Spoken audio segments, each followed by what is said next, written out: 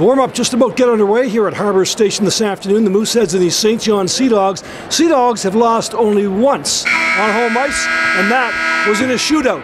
The Mooseheads, of course, looking to get back in the win column, and this afternoon it is Matthew Corbet returning between the pipes, his first start in exactly 2 weeks. I'm John Moore reporting for sportsandmore.com.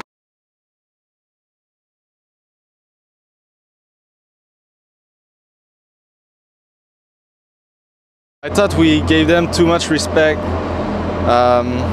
St. John is a very good team. I mean, against good team like that, we have to be more aggressive on the puck.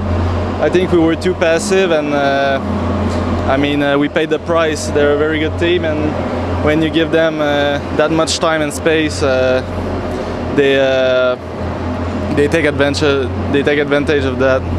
I mean, we always want the first goal, but we can't stop playing even if the other team score. I mean, it happens many times in a season, and we have to show more character than that.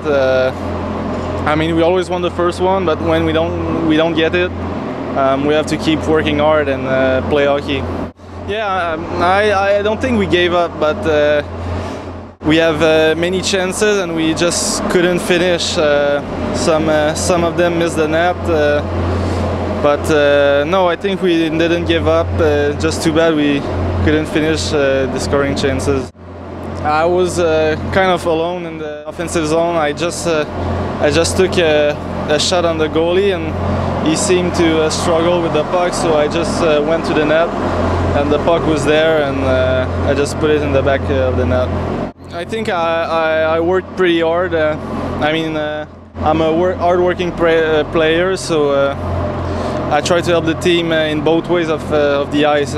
Try to be solid defensively, and obviously I want to bring some offense too. So I mean, I'm working hard.